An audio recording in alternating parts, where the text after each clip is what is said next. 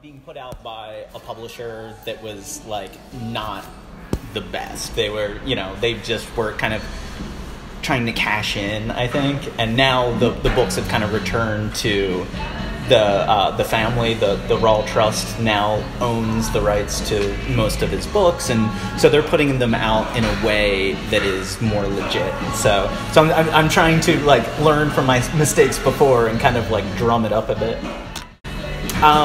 So this is something I came up with for Hilaritas Press. When this book came out, the Raw Art book, they kind of wanted me to do like an origin story of like how I'm connected to all this. So I'm gonna just kind of, I'm not gonna go through the whole thing, but just like a quick overview of how I got sucked into this world. Because like I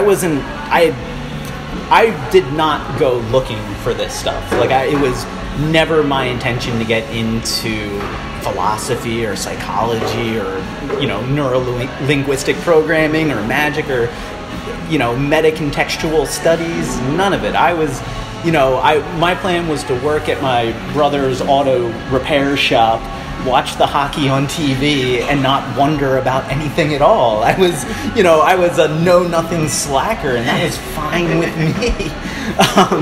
So the first half of my childhood was really chaotic.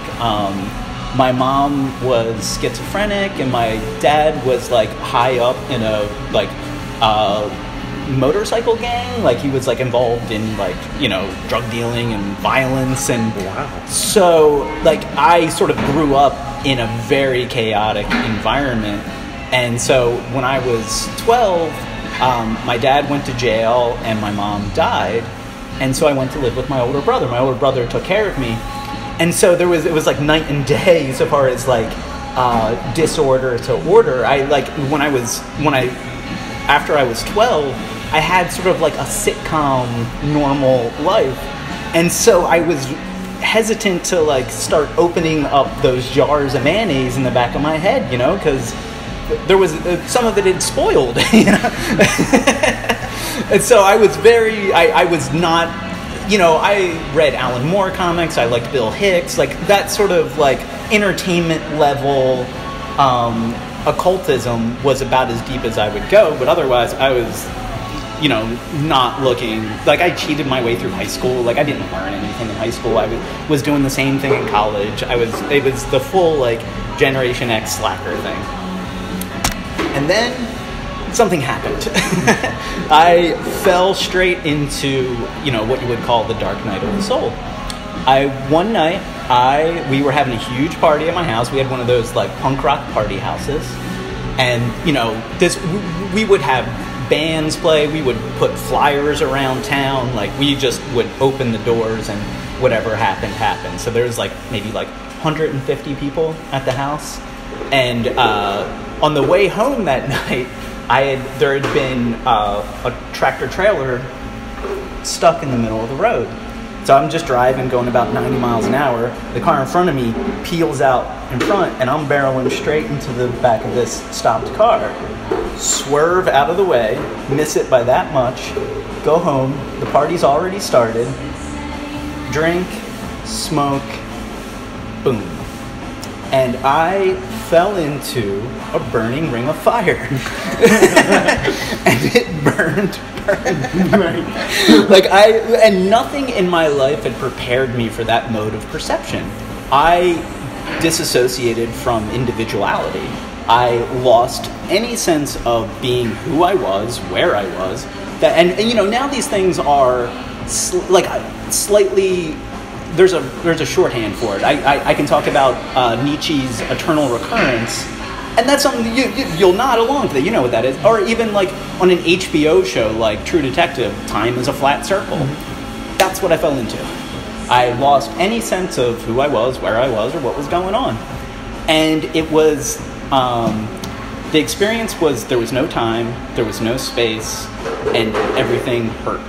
It was the first noble truth of Buddhism, like dukkha, all is suffering. And I then woke up the next day and everything was back to normal.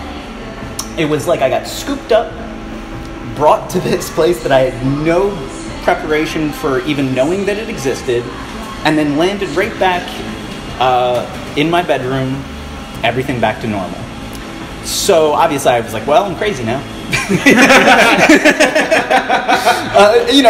Like I said, my mom was schizophrenic. I was like, it came and got me. There I am. It's that's a wrap for me. But it had jarred loose a memory of this had happened actually once before when I was little. When I was 11, I was spending the night at my grandmom's house, and my uncle had cooked me, I hadn't eaten all day, and he was like, I'll just grab something out of the freezer. And he cooked a whole box of Jimmy Dean sausage that was freezer burnt. But I didn't care, I was hungry. And so I got food poisoning. And so I was in the full thrall of little kid food poisoning. So I don't even know what's happening. Am I okay? And as I'm throwing up, I get a phone call, and it's my mom's been in an accident and she's probably going to die. Oh my God. So mental and physical, and I lost the boundaries of what hurt my mind and what hurt my body. And so I defaulted to hell. What I had been told what hell was as a boy. So I experienced hell as if it was a real thing. And then, again, woke up in the morning, she didn't die, back to earth, everything normal, and I just sort of shoved that away until that opened it back up. So I sort of didn't, I didn't really have the, intellectual tools to, deconstruct any of this. But, I was, that was in the summer, and then at this point I was going to the University of Delaware. And one of my classes was an Indian religion and philosophy class. And the professor, first day in, starts talking about samsara. Samsara, the endless, it's kind of interesting. We speak of reincarnation as if it's a good thing. But in Eastern philosophy, it's their version of hell. That's the thing that you're trying to escape. And so this idea that there was this endless cycle of suffering, rebirth that transcended time, I was like, I've seen it. I know that. And it made me feel so much better. I was like, someone else has seen this before. This is out there somewhere. I'm not the only one that has seen this. And so I started reading everything. Because it was out there. There was a trail. I was like, that's when you become the seeker, right? When you're looking for, the mystery that's beyond ordinary experience. So I found Crawley first, and then Leary and McKenna and Lilly, and I danced around Mr. Wilson there. And then the same professor was a Rawl fan. And my first encounter with Rawl was in that same Indian religion and philosophy class. It was a handout that was Patanjali's 8 limbs of yoga compared with the 8 circuit model. So that was my first, encounter with Rawl. But I sort of, I was like, oh, that's interesting. But then my roommate had gone to talk to the professor, and he gave him a copy of Illuminatus. And my friend read it, and one day I came home, and it was sitting next to my bed. Picked it up, read the first couple of pages, and read the whole thing in about 2 days. It just dragged me through. I was like, because it was this feeling of coming home, because especially being that I wasn't an academic kid, that there were certain things that I bounced off of that Rawl presents in that I'm a guy from Brooklyn in the 30s. I'm gonna talk to you like a plumber about how this stuff works, and that Bertrand Russell, it's great stuff, but it's just presented in a way that I bounce off of. I don't trust that kind of there's trappings to that I don't trust. I grew up shit-eating poor, and if someone comes to me with a tweed jacket, I'm like, where'd you get that? So when Rawl kind of presented a lot of stuff in that working class way that I didn't distrust, so I kind of became obsessed with this guy who could speak my language and was presenting things in a way that was helpful, and all of a sudden my world wasn't scary anymore. It was awesome. All of a sudden, and this is actually, I think this is an underrated thing about Rawl that makes him so useful, is that, so that's Chapel Perilous. Chapel Perilous is a way to recapture psychotic experiences in a way that doesn't disqualify you from being a successful person. It's like a part, you know what I mean? Like, instead of this being this thing that means I'm going to be homeless and destitute and all that, it's a part of a larger journey that's leading somewhere that can be awesome. So that's the path. That's how I took it. I thought, instead of it being this thing that was me unraveling, it was an initiation into a larger world. And so what was great about the University of Delaware is they had everything he wrote in the library. Everything. Wow. I would just go and I would just get the next one and be like, this is great. They had all the true synthesis or sound photosynthesis videos down the media thing. So I was just able to pour through all this stuff. And I remember at one point I was reading, I think it was probably Prometheus Rising, and I just got mad because I was having, throughout all this, I was young, I was 21, and I was having all these crazy experiences. Synchronicity was just everywhere. Everything we didn't have internet at the house. I would just print out all these things off the internet and bring it home and read it. And I would get these crazy magic rituals that were things I would never actually want to do. I remember I had this one thing where it was what you should do is you go to a cabin in the woods with a dead deer, and you just sit with the dead deer and you stare at it and you watch how, the thing they were going for was fine, but I would never do that. So, but you're supposed to watch the dead animal and then see how as it decomposes, that's actually new life inhabiting that physical space. So it's it's the bit about transformation instead of annihilation, and that's fine. So I'm reading that and I'm I'm never doing that. My cat walks by with a dead mouse in his mouth, and he drops it right in the middle. And it was you, asshole! That's not fair. That's not fair. I hit the zenith of where I found my line, and I was that's too far for me. And it just the universe winked at me and was well, you still got to deal with this. So things like that were happening all the time. And if you're looking for coincidences, obviously you can find them. And I was good at looking for them. So I actually got mad at Robert Anton Wilson because he wasn't there. I was having all these experiences, and he was out there somewhere in the world, but I couldn't talk to him. I couldn't be why are things this way? Why am I experiencing these things? And I got mad. And then I got mad. I got angry at him for not being there, which is, I would tell you, I understand now that that's absurd. I was, stoned and young. But I actually got mad at him for not being around. And then cut to 2 years later, I'm sitting in his living room smoking a joint, and we're watching a Frankenstein movie.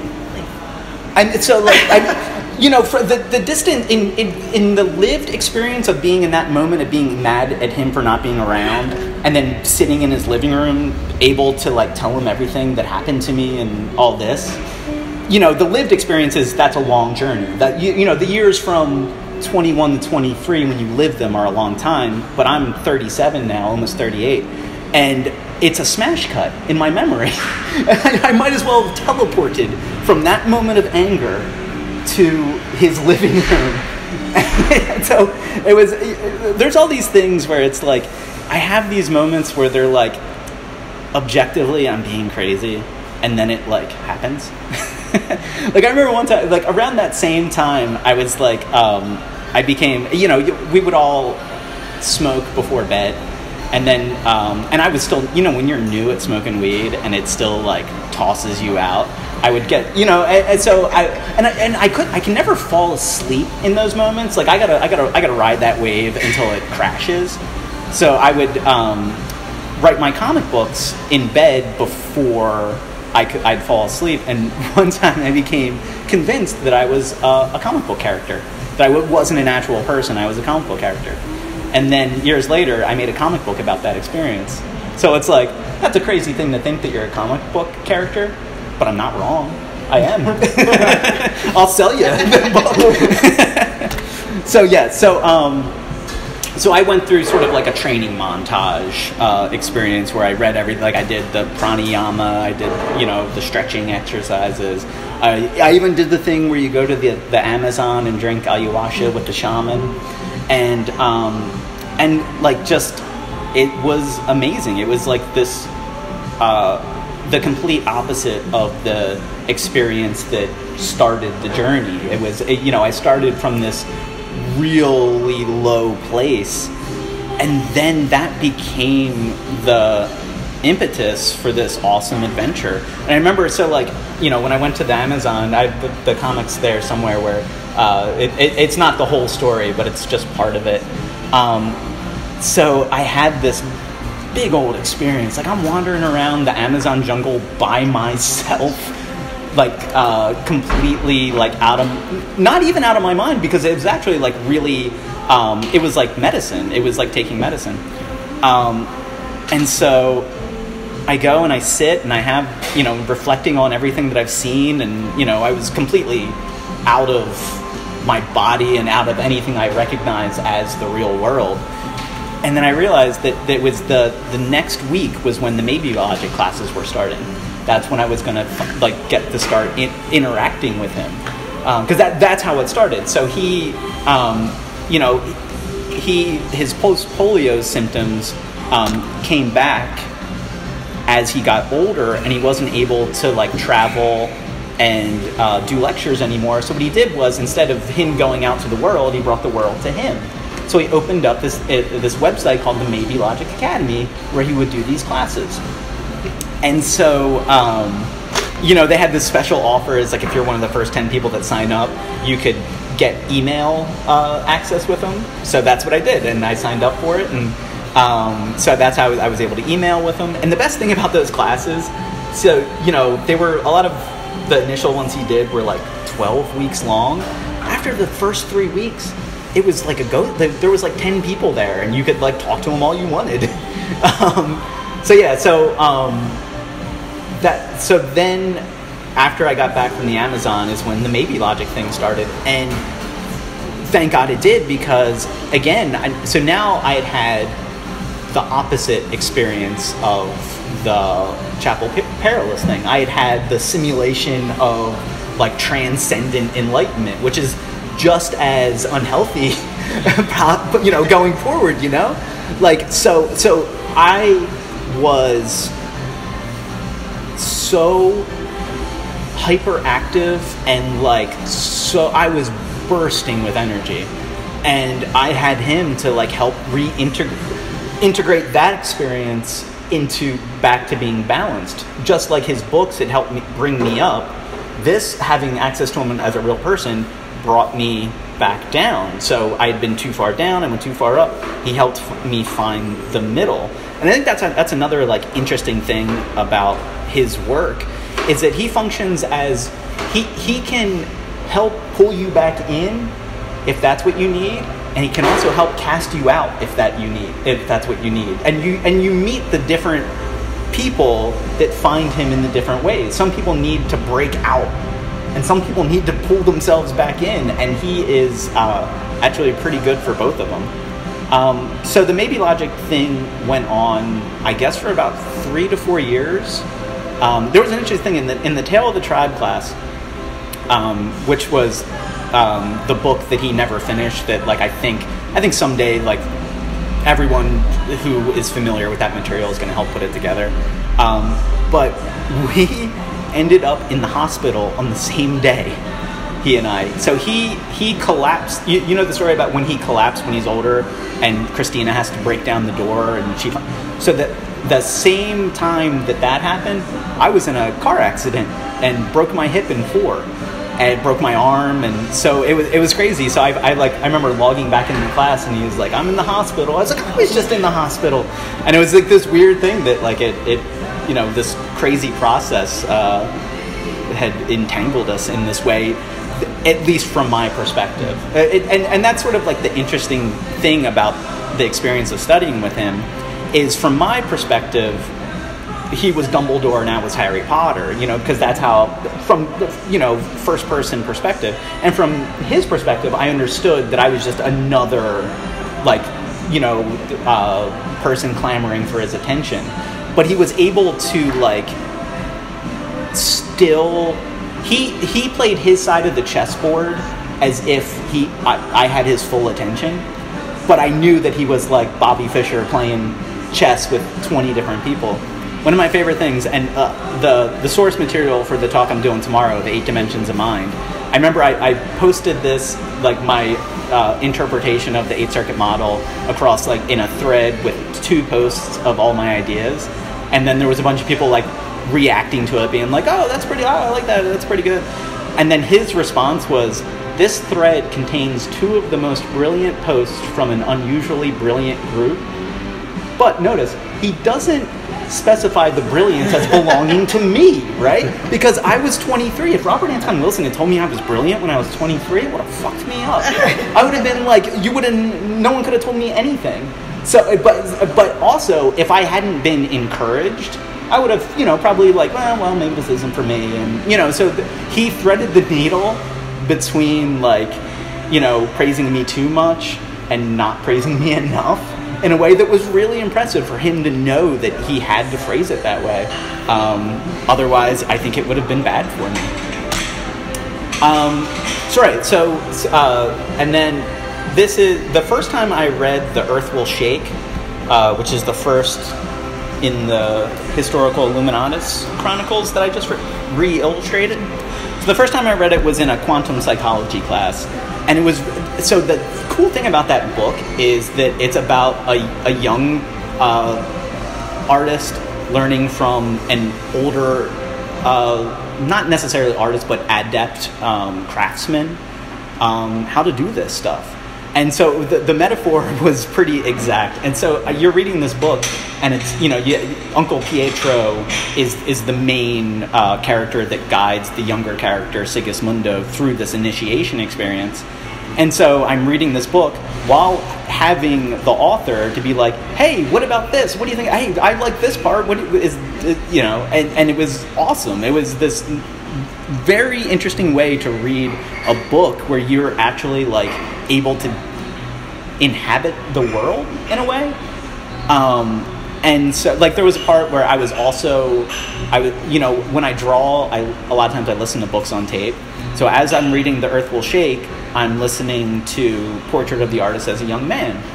And pretty much like a day or two apart, I hit the exact same scene in both books, where it's like the young Catholic kid gets indoctrinated into the dogma of what hell is like, which, if you remember, is this thing I actually experienced once when I was little. And so that was like a thing that stuck out. I was like, holy shit, like that's like a big part of my life. And I just like hit and so I was able to ask him, like, is that intentional? And he was able to be like, yeah, and here's a couple other things. And so it was a neat way to like interact with a novel. It was like meta-contextual beyond what you would normally get from metafiction. It reached out into the real world. To the point, like, so I was young and he was drunk, and I was like, can I use your character Simon Moon for my comic series Agnosis? And he was just like, sure, have fun, like, and so I felt bad about it afterwards, because like, like I was being rude. That's like not something I should have done. So what I did was I made a different character that was slightly based on I don't even know how to pronounce it. It's spelled like it's Mudhen, but it's like a one of those Irish spellings. So I don't know if it's actually pronounced Moon. So I gave him the last name from the widow's son of his ancestor. So it's Simon Mahoon. Okay, there we go. So it was my way of being like, I'm going to take a character inspired by without actually stealing your character. So then towards the end of his life, I actually started to get to do some artwork for him. He asked me to do a book plate for his library. So like that was like one of the, like, as he was in like hospice care, like that's one of the things that they were doing to pass the time, was cataloging his library. So I got to, this was the first thing I ever got to do for him, and specifically at his request. And then when he got really sick, there was a fundraising effort. And so what we did was we made bio-survival tickets. We made his own currency. And so we printed them, and then he signed them and sold them on eBay. And they all sold, and they, like, for like $100 a pop. Like, they made, like, real money. And so those were the things I got to do for him while he was alive. And then he passed away. I drew this, like, so I was at work, I saw that he died, I came home, and I drew this.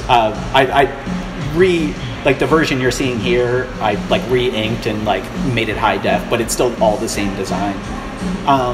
And then, so they had an event in Santa Cruz called the Raw Memorial, you know, and so I drew this for that. And his daughter ended up emailing me being like, hey, I really like that. Can I use that to promote the event and all? And so that ended up getting printed in the Santa Cruz Metro.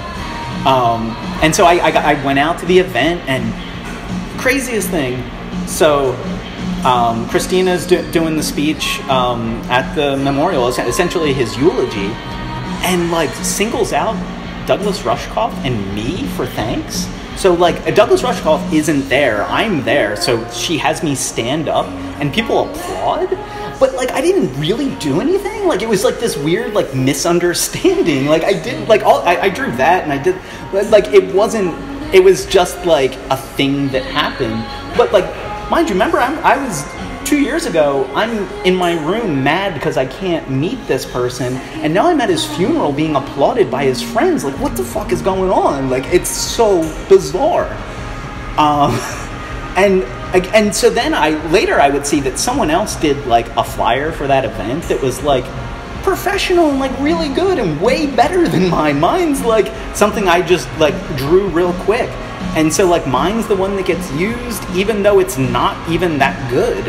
And it's just, like, this experience of being tangled up with your favorite author and not really understanding why it's happening. Like, this is, like, I could understand how, like, this could be interpreted as, like, a big humble brag, but it's more just, like, this is my experience and I don't understand it. So, like, part of what I've been doing is, like, going out and actually meeting the people in the real world, because for me a lot of this happens with me alone in my studio, and, like, it doesn't feel like it's actually a real thing because I just, like, I'm alone, I post it on the internet, text comes back through the internet, like, that's not real, like, that doesn't feel like a real thing.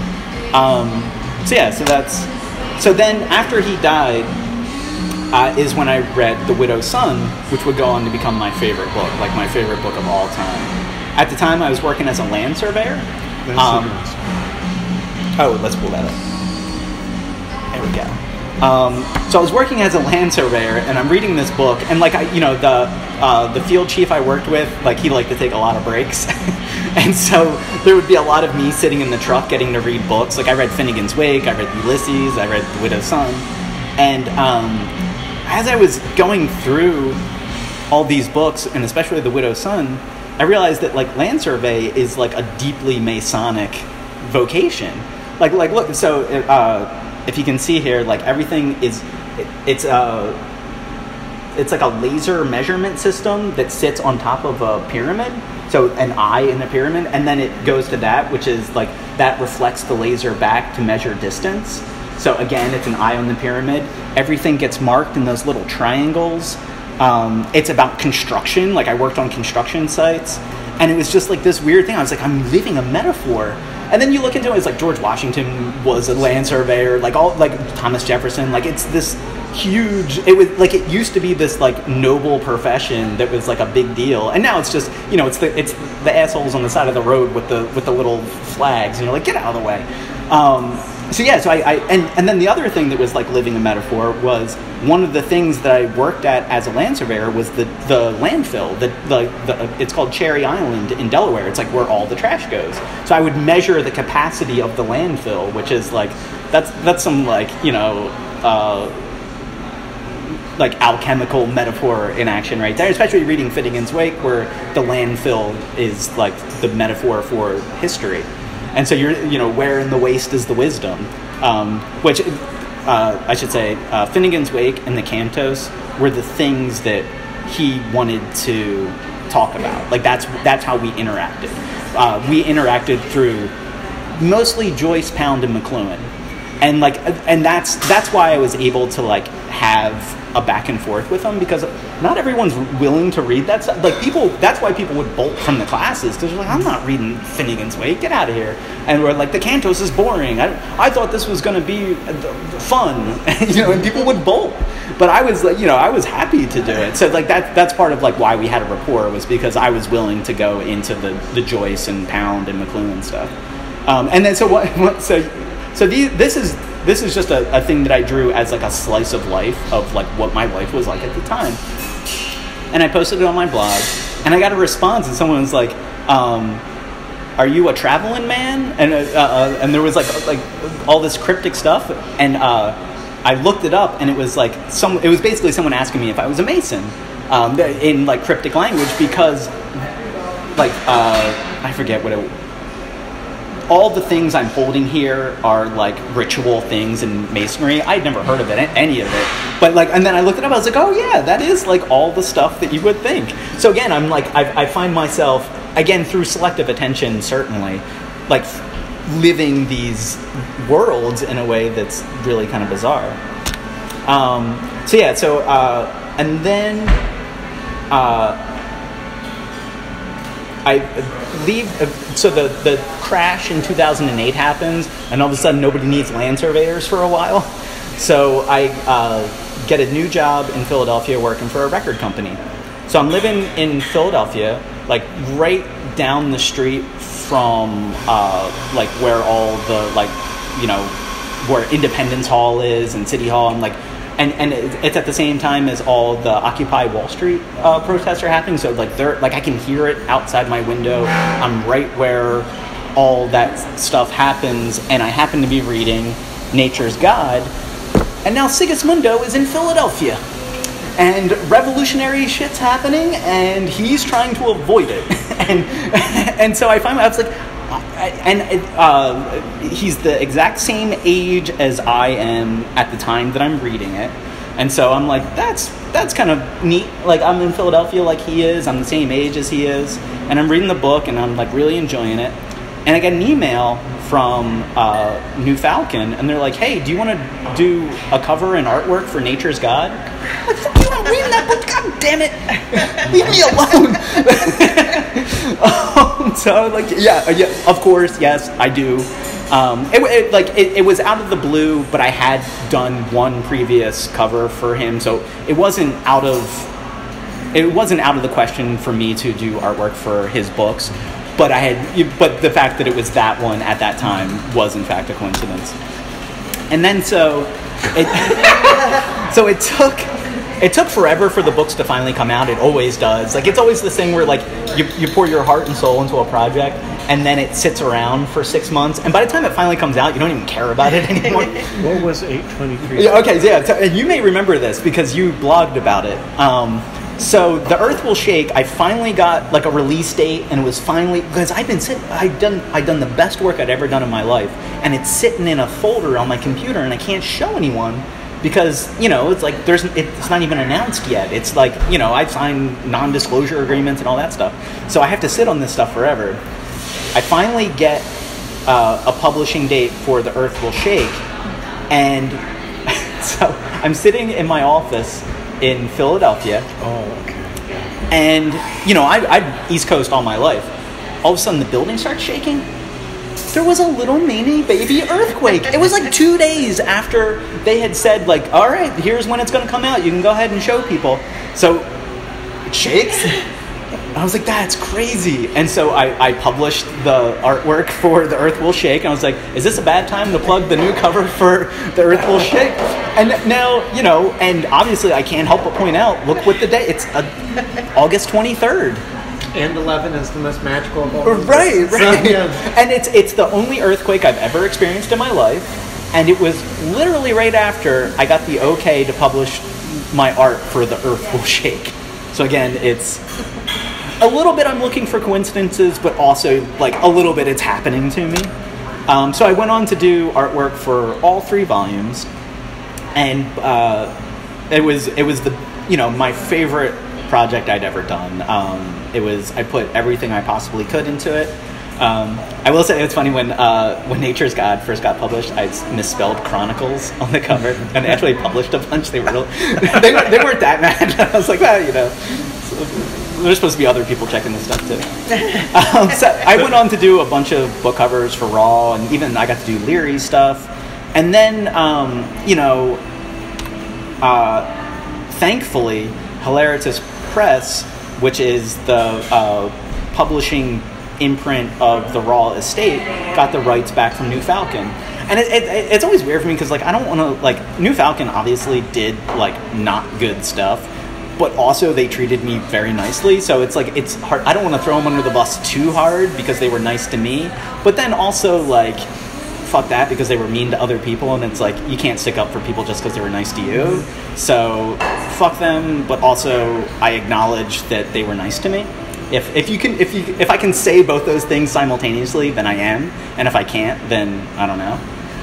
So they get the rights back to the book, but New Falcon won't give them the rights to my artwork. So it's essentially a waste. Until I got the idea that, hey, I could take that artwork, switch it around a little bit, because the way that I did my contracts, it was non-exclusive so long as it wasn't a part of those books. So what we did was we made a new book. We called it Raw Art, and I took all the illustrations that I had done for New Falcon and all the stuff that I'd done just kind of along the way and turned it into kind of a cut-up comic zine thing. And so I thought that was a good way to make use of the material in a way that wasn't wasteful. And then and I should say Hilaritas Press and Christina and Rasa have been so awesome, and I love them. They've been so good to me, and they've been so good for this material and just the way they're handling everything. I can't say enough good things about them. And so they asked me, they said, all right, so we're redoing the historical Luminatus Chronicles. Do you want to draw them again? And I said, no, I do not. Because I put everything I had into those, I left it all out on the court, I did everything, every trick I had to throw, I threw. So when they basically were all right, do it again, I was no, thank you. I was it would probably be better if you got someone else. I think it would be okay to get someone else's take on this stuff. But they didn't budge. They asked me, and I said no, and I didn't hear about it again for 6 months. And they were are you sure? Come on, why don't you do it? And so then there was Raw Day 2017. Once again out in Santa Cruz, and I went and so what I did actually when they announced it, that's when I started putting together the Raw art book. And so I actually put that thing together. It was 2 weeks of me putting that together. It was a mad dash. And so I printed them, I got them all published. I actually the way I worked out the publishing was I sent it to a printing press that was next door to the event so I could go and pick them up before the event. And it was such an awesome experience. Like I said before, meeting these people in real life and it not just being little pixels on a computer screen. I was all right, I can do it. It's been almost 10 years. I should be able to come up with a way to top myself. Which was, because when you have literally you can what I was scared of was you can compare them illustration, but you fucked that one up. There was a good chance that I wasn't gonna be able to do it again. So I accepted it, and I got to work, and and now it's finally come out, and so the Earth Will Shake was kind of easy because each chapter has specific parameters. Each chapter is named after a tarot card. Each tarot card obviously refers to one of the characters in the book. So basically all you got to do is, find a way to put those together. It's basically like following a script. So the Earth Will Shake, the artwork was relatively easy. Have you see this first one? Can you see this okay? Yeah, Because she doesn't have a convention membership, she can't get in and see that. Oh, gotcha. I mean, Julie, if you're hanging out after this talk, when you guys go get your registration, you can take my badge so you can go in and look at them if you want. So what I did, I found a way to, like, you know, instead of, I used the Crowley tarot cards a lot as inspiration because I'd used the Rider White a lot for the first time around, and so I pulled a lot from Crowley stuff. And if you can tell with this one, it's the Prometheus Rising pose. Yeah. Okay. No, the one thing is I don't really recognize the Frida Harris or Crowley fool. Oh no, it's not. It's not. Not specifically for that one, but okay. like when I start a project like this, I like pull down so much reference material, and I just see what I can grab. I'm and super pedantic over this. Oh yeah, I'm sorry. No, that's all right. That's all right. Yeah, and it's actually the way I approach these kind of adaptations is very similar to the land survey thing, because the land survey thing has there's a very specific process for how you create new data points in relation to existing data points. Mm-hmm. And so you always have to check back in on the existing information. And so like a lot of this, it's like I always pull up every time Sigismundo has been drawn, I've like have that in a file on my computer. Like what did the sword look like? If there's a good design for the sword somewhere, I'm going to use that instead of making up something of my own, because it like anchors into the existing textual framework. So I always try to like the outfit he's wearing is the outfit he's wearing on the cover of the original books. I'm always trying to like invent as little as possible, because I think it gives it like a verisimilitude of like this being a universe of ideas, and so I'm trying to work with it as best I can. So these, like I said, these were easy to do. This was fun because I would start this in the morning. My kids would be over my shoulder, and they would see the sketch, and by the time they got home from school, it would be done. And so that it was really they would like come running through the door like, oh, let me see, and they like I use their eyes a lot for stuff. Like if the kids say something's like, I don't like how this is, I always like, they are in a lot of ways like co-creators with all this stuff. I really trust their eye and their instincts. So a lot of this is like kind of co-created with them. So these. The payoff for these was easy in some ways. Some of it was a lot of hard work. I do like a lot of these like little scratchy lines. Some of it is computer generated, but most of it is my hand. I do an insane amount of cross hatching, like to the point where I think if someone was like, that's probably like an OCD thing, I'd probably have to be like, fair enough. Like, you know, that's there's a pun in the raw art. Raw art is a specific term meaning outsider art produced because of neurosis. So I'm like, yeah, you know what? I'll wear that. That's fine. This would be great as cards. I would love to. Oh, right on. Yeah. I would love to have cards with that. I think, yeah. Well, yeah, because I mean they're designed as tarot cards actually. So yeah, I think that would work. That would be a great novelty deck. You know. This one I stole a little bit from the original. It was in with him playing the piano. It was tiny in the original, and I really liked it, so I enlarged it. Is that Mozart and his sister? No, that's Sigismundo and Maria. Okay. Oh, because see, Mozart when he was young toured Europe with his sister. His sister was also a very good piano player. Oh, interesting. Okay. So, but that's actually Sigismundo and that's Maria. You're correct. Yeah. And so, and again, super pedantic. Yeah. So we were looking at that, and Tom was asking about the eye in it, and So in the Thoth deck, the Devil card, it's associated with Zion, though, right? Not Ion. I'm not sure. Okay, because I'm pretty sure Ion Pei is attached to the tower. Because when he asked me what the eye in the triangle was, I saw the eye above the flames, and I was just like, oh, well, it's a reference to the tower.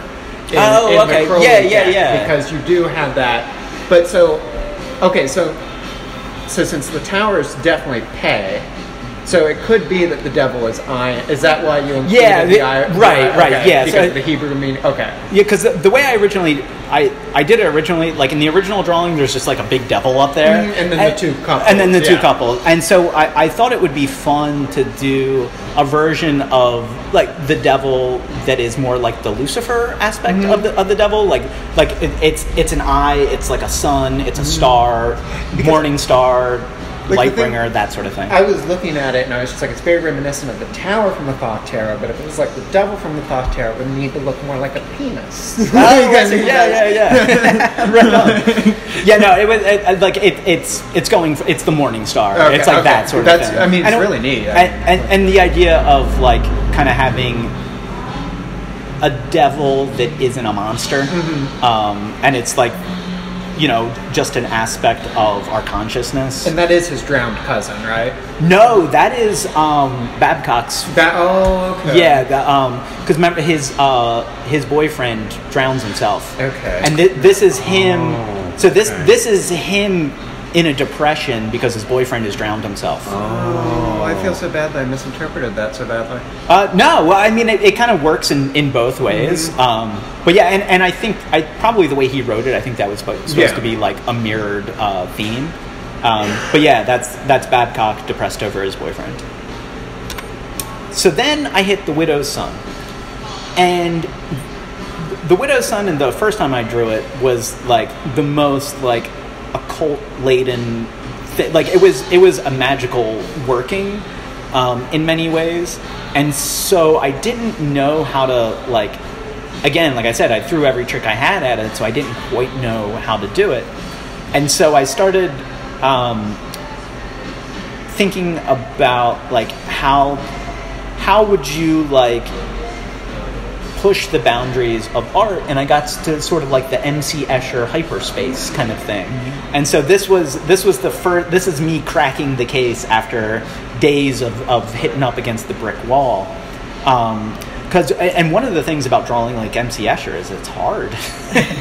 Like you have to learn a lot about like, you know, 3-point perspective and vanishing points, and it's like doing algebra in a way. And it's not as the kids, they come running home from school like, what'd you do today? And I'm like, look at it, it's great. Like, are you okay, Dad?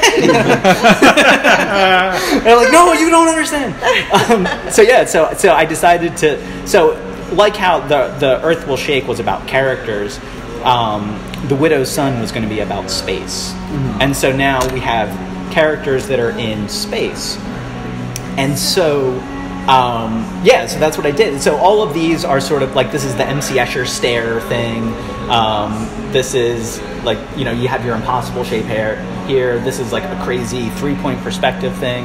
And all these lines are done by hand. That's the Merovingian like sea monster. That's thing. a Merovingian sea monster? Correct. Yeah. Okay. What book did you get that from, Bobby? I recognize it as something from an old it was demonology. Well, it was there was a couple of like, when you search Merovingian, it pulls up a bunch of like Renaissance era artwork, and so it was pulled off one of those. It's you know, another thing I tried to do is I try to keep the symbolism at the time of when the book takes place. So I try to. The only, like, my art style is obviously like bound like 20th century, 21st century, but a lot of the symbolism I try to keep in the era that the book's happening. This was just me trying to bring my craft up to what I think is Raw's best book, and so he brought his best work. I thought I'd better bring mine. There's another element to why I racked my head so hard over this that I'll get to in a second. But it was important to me that the artwork for this be noticeusly better than anything I had drawn before. So whereas the Earth Will Shake artwork, you know, I did each of those in a like a normal working day. Each of these was a full week of work. Like, oh man, on this one, there's so much line that, like, each of these pillars, every detail of it is drawn behind there, it's because you have to know where that brick is. Even though you can't see it, you have to know where it is so that that one's in the right spot. So like one day I'd like to do an animation that, because I still have all the layers because these are drawn digitally.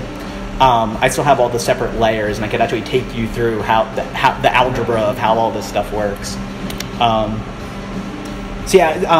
And then Nature's God was again, it was fairly simple because you only get two. There's only 2 illustrations in that one, and there's enough going on in that book that it's pretty easy to pull out. I'm particularly fond of this one because, I pulled out a lot of, there was a burgeoning graphic design scene going on at the time that the book's supposedly taken place. Like these right here are Benjamin Franklin's original the currency designs. These were the original American currencies back there. And these pillars with these 2, I think it's Liberty and I forget who the other one is. But so all these designs are like current with the time period the book's taking place. And so and then just like a group shot because it's been, I've spent a lot of time with these characters, and so it was kind of fun just to do like a comic booky group shot. That's the artwork for this new series. So one of my favorite things is I get to share space with Grant Morrison. It was fun to see my name on the same piece of artwork as his. So here's the other aspect of this. Into the Noid. So like I said, like whenever I do a book, I try to learn every single possible thing about it because in my mind, the sort of the meta contextuality of story, everything counts. Everything that's connected to the book is a part of the book. And so a big part of The Widow's Son is the Noid. Which, so the Noid, it was a very weird time in like marketing. I think we were like more naive as a culture, and we would more like readily accept marketing icons as pop culture icons, like the Where's the Beef ladies and like that sort of like Grimace. And like I had toys of the McDonald's mascots as a kid. I had my pencil case had a sticker with the Where's the Beef lady. Like it was so so the Noid, he was one of those characters. He sort of transcended his like role as a marketing mascot. And so I like from The Simpsons, avoid the Noid, he ruins pizzas, which is true. Or from 30 Rock, when defining the word paranoid, Jack Donaghy says, para from Latin meaning beside, and noid, some sort of pizza demon. Which is a good definition of what the Noid is. The Noid is a pizza demon. Or Joyce's, in the bug inning was the void. All right, so the story is, on January 30th, 1989, 22-year-old Kenneth Lamar Noid, at about 11 a.m., entered a Domino's Pizza in Georgia with a .357 caliber Magnum revolver, informing the facility to call the Domino's headquarters in Ann Arbor, Michigan, and tell them his demands. He was convinced that the Domino's company owner at the time, Tom S. Monahan, was, hey, that's the same pronunciation. Patricia Monahan. Oh yeah, but also remember when I was asking how to pronounce the mud hen thing? Okay, yeah. Anyway, so he thought he was personally insulting and attacking him through the use of the obnoxious character of the same name and telling people to avoid him. Also believing that Monahan had been coming into his apartment to look around. Holding 2 employees hostage, Noid demanded $100,000, a getaway vehicle of a white limousine. Some reports call that a helicopter. Helicopter is what I've always heard. Yeah, but the white limousine pops up more. I don't even know where I've read a bunch of different clippings. I don't know where the helicopter came from. And a copy of the science fiction novel The Widow's Son.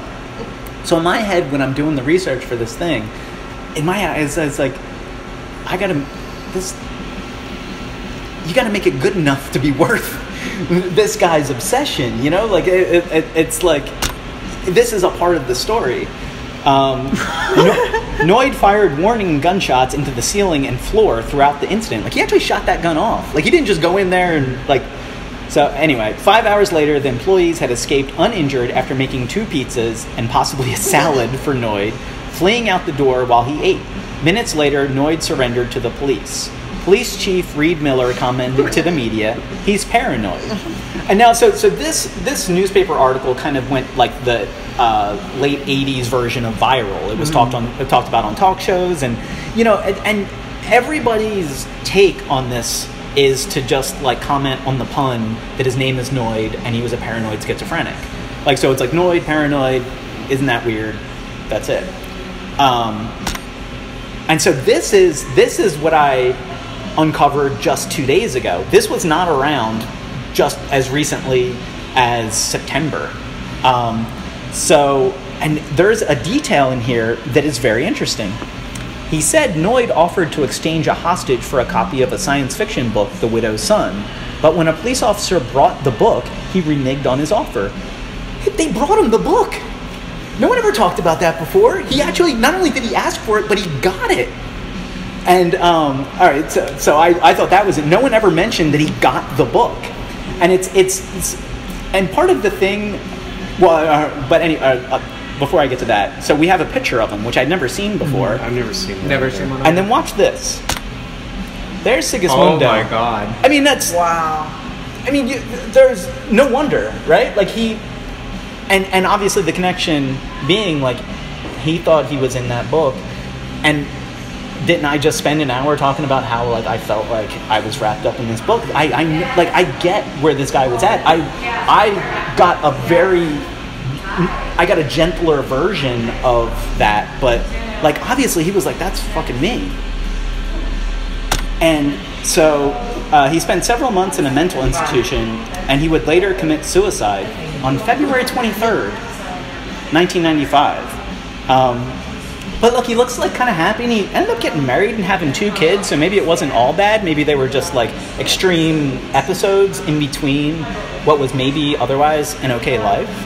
But you want to go back? His daughter was named Maria. Oh, how about that? That's a good pull. Wow. I'm sorry, this is just... No, I hadn't. If I had noticed that, I would have pointed it out. So in every discussion about this, like I said, everyone just makes the Noid, paranoid joke and moves on. We're like, remember that funny character?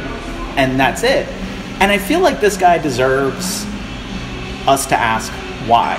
Why did he ask for that book?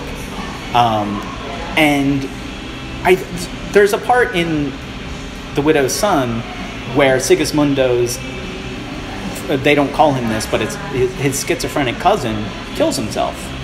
And one of the big things in the book is Sigismundo and Maria's brother spend way beyond a reasonable amount of time diving into the water where he drowned himself looking for him. And so I felt like this guy deserved a couple of deep dives after him. I think in a way, not only is he a part of this story, I mean, his story is almost more famous than the actual book. I'm sure more people have heard about this incident than have read The Widow's Son. So not only is he a part of the story, he's a big part of the story. And in my head, everything that's connected counts.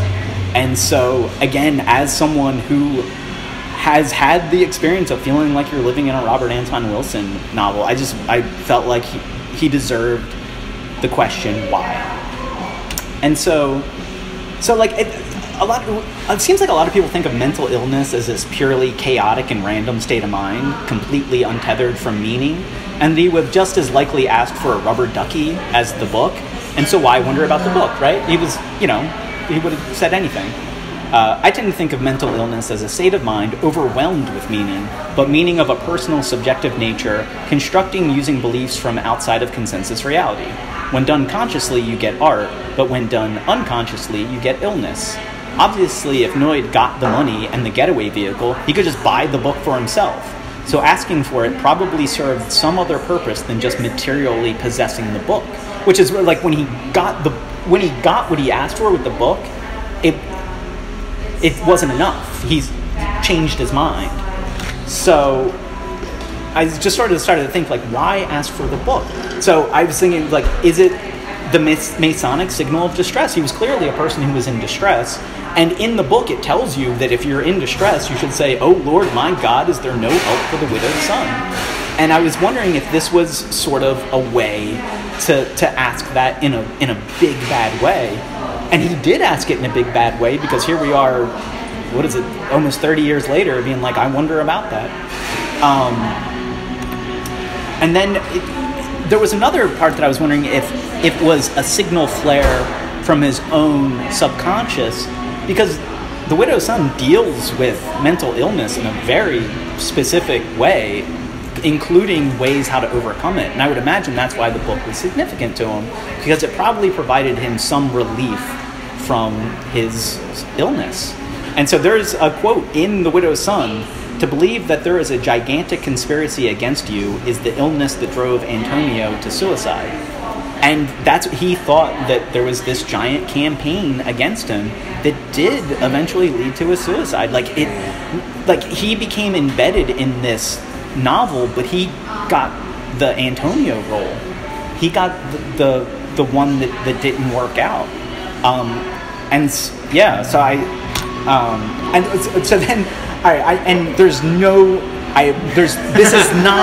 I'm not saying anything about this guy. So this is the guy that he was having this battle with in his head, right? He's the owner of Domino's Pizza, the Detroit Tigers.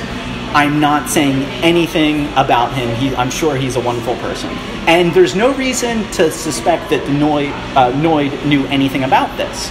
But it's thematically interesting, given the content of The Widow's Son, that Tom S. Monahan is reputed to be a member of Opus Dei, and that a few years after the Noyd incident, there was a movement to boycott Domino's because of Monahan's alleged connections to an alleged Christian cult called the Word of God.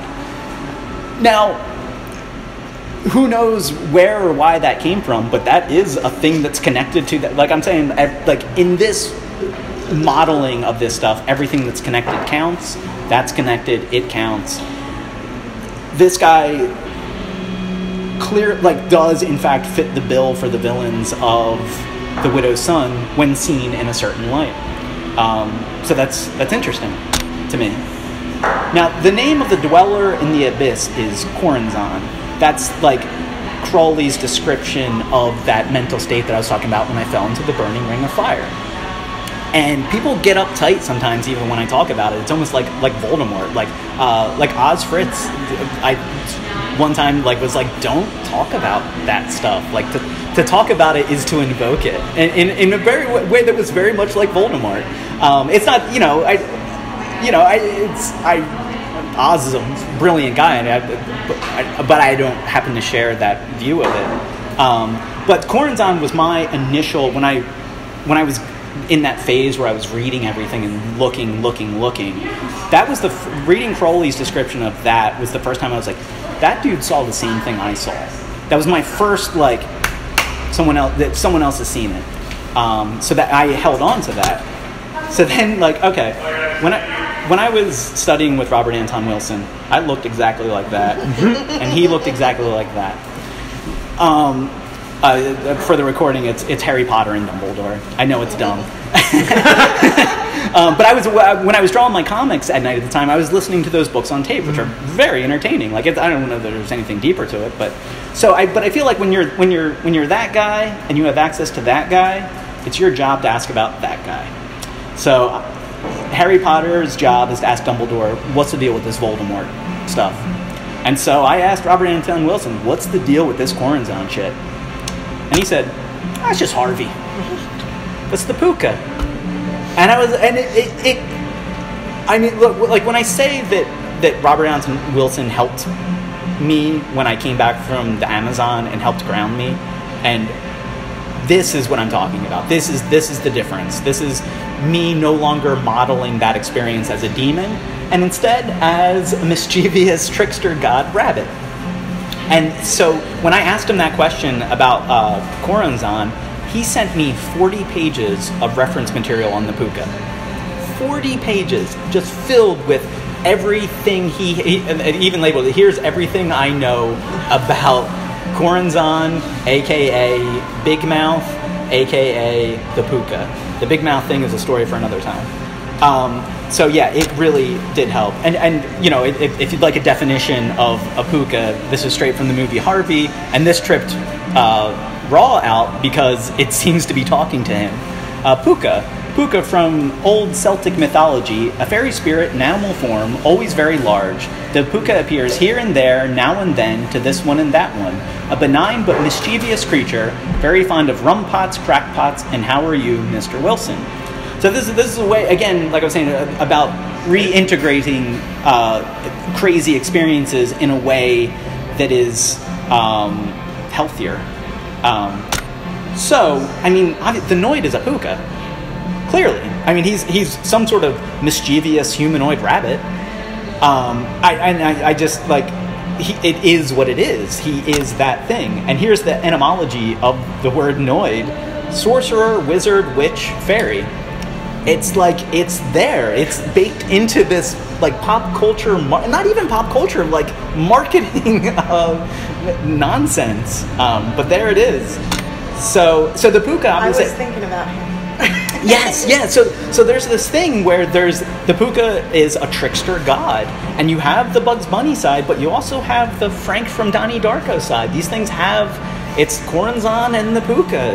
There's two sides to this stuff. And so I mean, it's, I got Bugs Bunny and Kenneth Lamar Noid got Frank. I think that's what happened. And so when I met Robert Anton Wilson, when I went to his house and we got stoned and ate pizza and watched a Frankenstein movie, we watched Son of Frankenstein, and there was a part where one of the characters, I think it's Igor, says, everything is under control.